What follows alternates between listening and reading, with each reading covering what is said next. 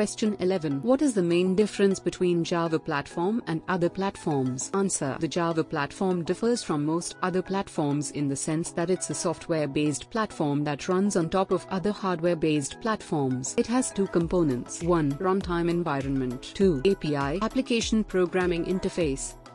Question 12. When abstract methods are used? Answer. If you want a class to contain a particular method but you want the actual implementation of that method to be determined by child classes, you can declare the method in the parent class as abstract.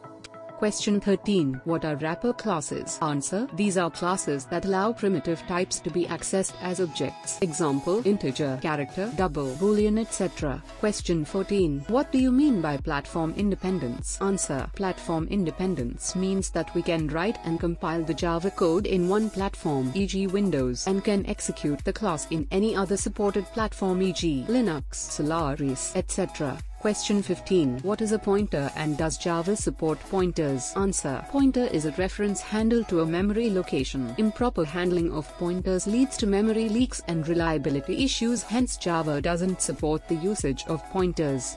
Question 16. What is the difference between creating string as new and literal? Answer. When we create string with new operator, it's created in heap and not added into string pool, while string created using literal are created in string pool itself, which exists in permgen area of heap. String s equals new string test does not put the object in string pool. We need to call string.intern method, which is used to put them into string pool explicitly. It's only when you create string object as string literal, for example string s equals test, Java automatically put that into string pool.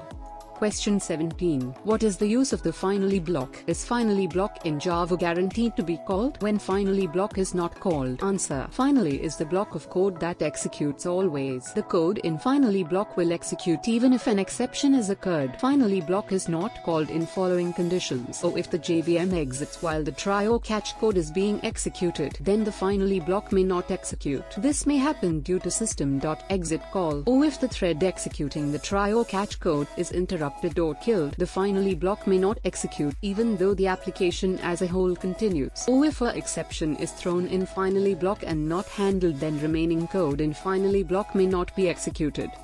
Question 18. What's the difference between the methods sleep and wait? Answer. The code sleep 2000 puts thread aside for exactly 2 seconds. The code wait 2000 causes a wait of up to 2 seconds. A thread could stop waiting earlier if it receives the notify or notify all call. The method wait is defined in the class object and the method sleep is defined in the class thread.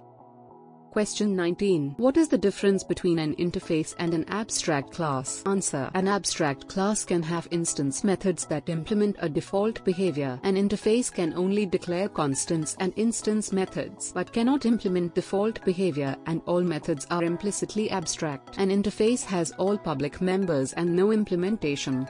Question 20. Difference between finally, and finalize. Answer. Final is used to apply restrictions on class, method and variable. Final class can't be inherited. Final method can't be overridden and final variable value can't be changed. Finally is used to place important code. It will be executed whether exception is handled or not. Finalize is used to perform cleanup processing just before object is garbage collected. Finalize is used to perform cleanup processing just before object is garbage collected.